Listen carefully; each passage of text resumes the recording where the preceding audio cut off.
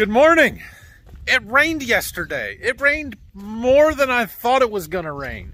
We had about a half inch here, just under a half inch, but at Berkey, where my tractor is sitting in the field and we've got 100 acres of corn to side dress, I think we got like 8/10. So now it's wet, which isn't a bad thing. Like the rain is not a bad thing at all, but I wish I would have gotten done side dressing. So it is what it is. We're not going to be going down there today, and doubtful for tomorrow. Maybe Sunday or Monday, although they're calling for more rain next week. So side dressing is not going to happen today.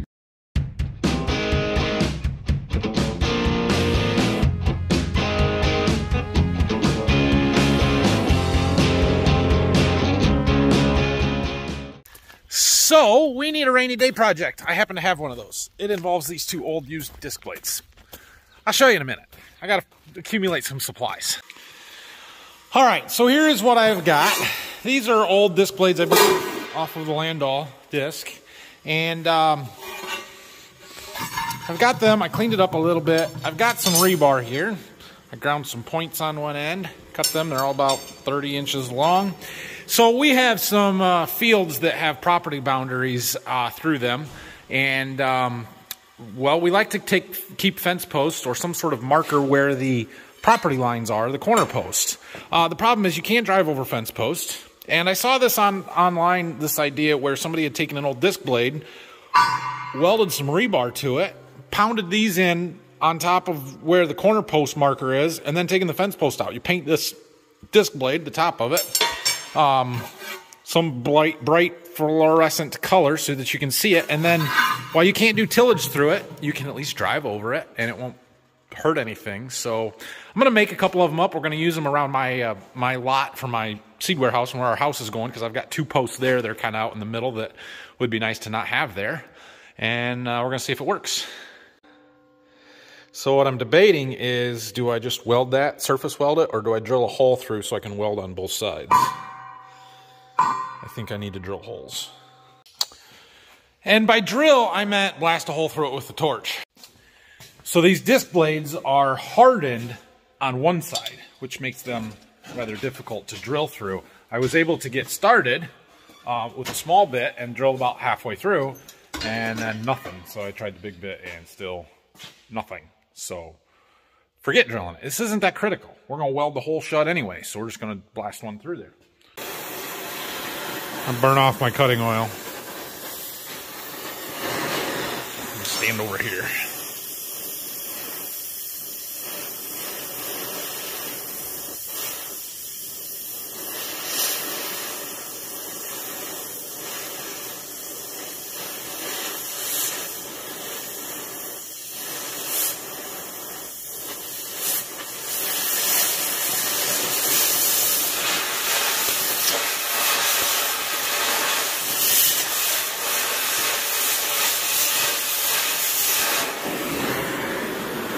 Nope, not big enough. These blades are thick. They're a 1/4 inch thick when they're new, so in the center here where there's not going to be a lot of wear, there's still a lot of material there, which is good because that means it'll be fairly rigid when we weld together.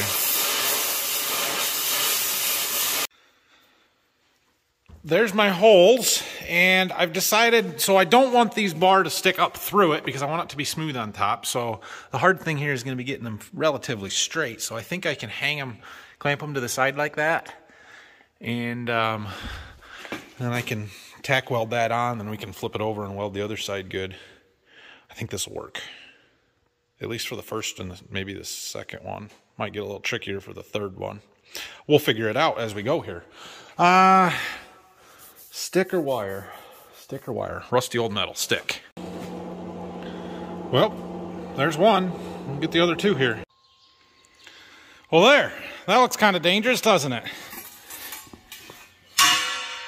So the idea is that I can just pound that down into the ground, and the little marker pin will come right through the hole or be right in the middle so you can see it, but it'll cover it up so you don't have to worry about driving over it and poking a tire. We should be good. So I'm going to let it cool, and we need to get some paint. So I've got some errands to run here. this late this morning anyway. Go get a haircut and stuff. So I'll stop and grab some paint. We'll see what kind of bright colors we can find that are going to last a little bit more. I've got some fluorescent orange marking paint, but that marking paint doesn't last. So I'd like to get something a little better than that.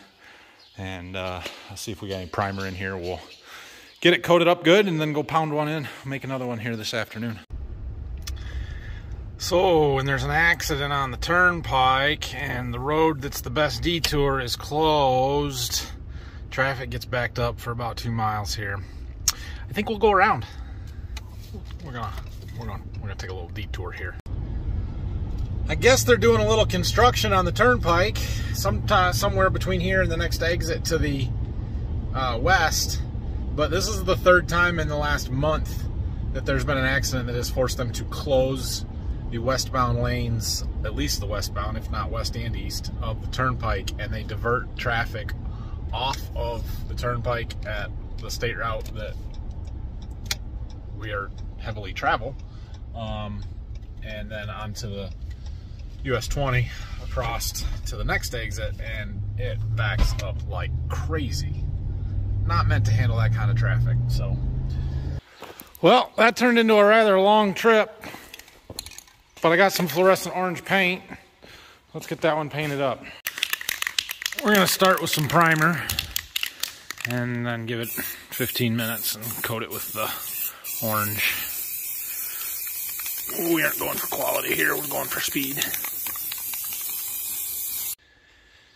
Okay, while we wait for that to dry for a little bit, I'm gonna work on the second one. First thing is cleaning it up a little bit, and then we gotta drill our holes and weld it together. Nice and shiny. Got these cleaned. I put some relative point on them to make them a little easier to drive in, and I cleaned up the ends that are gonna get welded so that it welds a little bit better. Time for orange. Got the second one made up, and the first one, well, we're working on painting it. It got a little heavy and we got some sags, but a couple more coats will fix that. Whew, it's getting warm out here. Dad's doing a little work on the sprayer. Some of our nozzle bodies were blowing out, so he's putting a bunch of new ones on, at least the rows that he can't see. I'm gonna check my stuff here, but give it another coat of paint. And I gotta run to the post office before they close, so maybe I'll go do that. That one, I got the legs all the same. That one, 2 are shorter than the other one, so it's a little off kilter. Won't matter when I pound it into the ground. But anyway, got them painted up. They will be good. So I'm gonna run to the post office, let them dry. When we come back, we'll go get them installed. Okay. This is what we're trying to get rid of. So when they put a tile along the road here last year, which is great because it drains everything, but they put this catch basin in right here, and this dirt has not gotten graded off very good, so I can't drive over it with the lawnmower, and I've got a row of beans right there, and I'm tired. I don't want to have to drive over them. So the idea is that if I take this out and I replace it with one of those, I can drive over it, and then I can get in here to grade this off a little bit better too. So that's what we're doing. There is right there the property marker. So the idea is to put the cap of that right through the center hole on the disc blade. Let's see how I do. Close! I'm off center just a touch. That's the cap, you can't see it. It's there, I promise it is. That'll work. So, there's another one over there on the other side of the barn. We'll go do that one. I didn't hit that post when I was side dressing corn. No, it was leaning like that before I got here. Would appear we're gonna have to pick up a few rocks while we're here. Well, sweet. That will work. I didn't even have to use a sledgehammer to get that one pounded in. It just kind of jumped on it and it went. So we'll see if they stay there or if they move or fall out or whatever. I think it'll be good. So tomorrow, my agronomist is coming up because I wanted him to come out and walk the plot and look at some stuff with me. And he kind of turned it into a agronomic training day for other dealers. So I think we've got a few people coming tomorrow to go through the plots and walk and look at stuff, which is good. Yikes. That's that shallow planted one. It looks terrible. But anyway, so I think they're coming tomorrow, so we're going to plan on doing that tomorrow. And so I'm going to go clean up around my barn a little bit. I got some trash and stuff that needs to get burnt, so we'll go and do that. Yeah, look at this. So remember I did a seed planting depth trial out here. This side was planted at 1 inch deep. This side was my normal 2 inches deep. And it's smaller, it's thinner, it's behind. But if you look at it, there's seeds that have just sprouted that are just coming up. They're way behind. They were sitting in dry dirt. So now you got all kinds of different emergences out here and stuff. And that's gonna be a mess. This place is a mess. I need to sweep the floor really bad. But I got a pile of trash to go burn. Started my fire over there. So this was some of our first planted corn. We're not gonna look real extensively here. I just wanted to show you that we're getting some size to it. Let's see. So this would be the first leaf. So 1, 2, 3, 4 leaf collars, which puts that at R4 corn. That's moving right along. Next week it might be time for some fungicide on some of this early stuff, so that's good. Let's see. I see something right here that's worth noting. I see these leaves and how purple they are. Now, there's a couple of things that can cause that. It could be a buildup of sugars caused by the cold weather that we had last week. Remember a week ago on Friday, a week ago tomorrow, it was like 55 for high. We got down to 37 that night, and now it's 80 degrees out and gonna be 90s tomorrow, or Saturday. So it could be that, or the other thing that it could be is a phosphorus deficiency.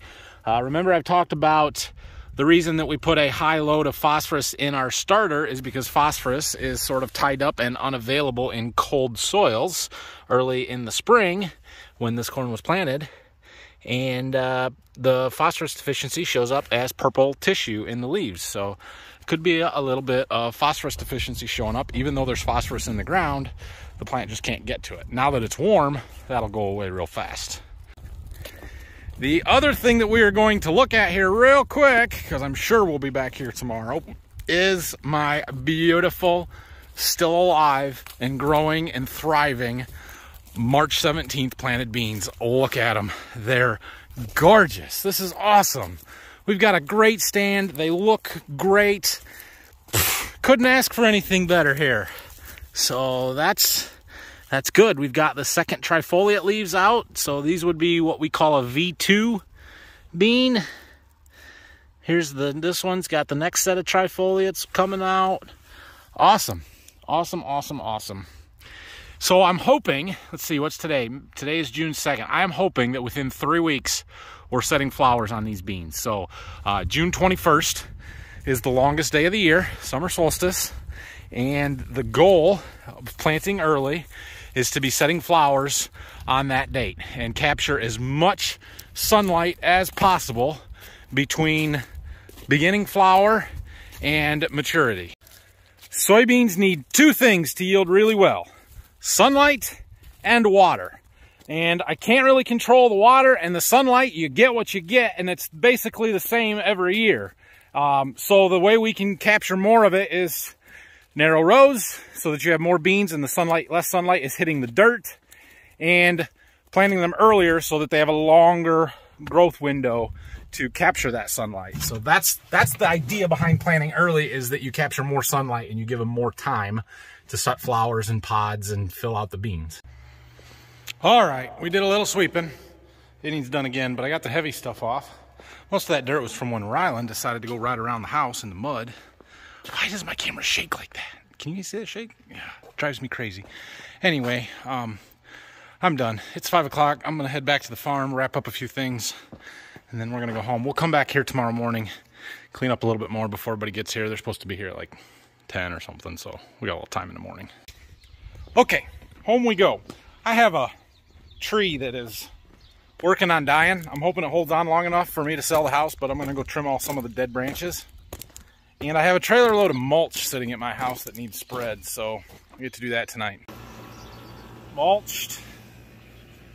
That tree's in rough shape, but we trimmed some of the dead stuff off. I got a whole trailer load of crap to take out of here. Mulch, mulch. We've even got a little garden. new border stones, more mulch. It's getting there. Take the pictures now. Let's see, where's it at? Right about there. Boom, take it so we can sell it. We use that picture in September. By the way, if anybody wants to buy a house in Pioneer, Ohio this fall, winter, let me know. Anyway, I'm home for the night, so we're done here. Thanks for watching today. We've got that kind of little field day agronomy stuff going on tomorrow. I'll try and film some of that if we can, and then we'll see what else is going on in the afternoon. I might get the little dirt scraper out and do a little scraping around my house foundation there and try and level some stuff off and do a little grading there. So supposed to be hot tomorrow, another good nice drying day. Maybe by Saturday we'll be back in doing anhydrous.